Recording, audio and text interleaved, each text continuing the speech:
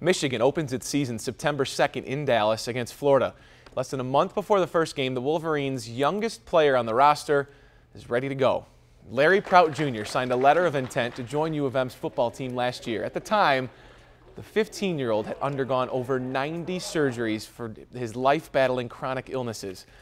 This summer, he suffered some setbacks, but his family posting a great update tonight. After 6 summer surgeries, the Team Impact member upping the number to 99 total surgeries over his life. 6 drains, 4 wound vac, 45 staples, and a spinal and blood infections.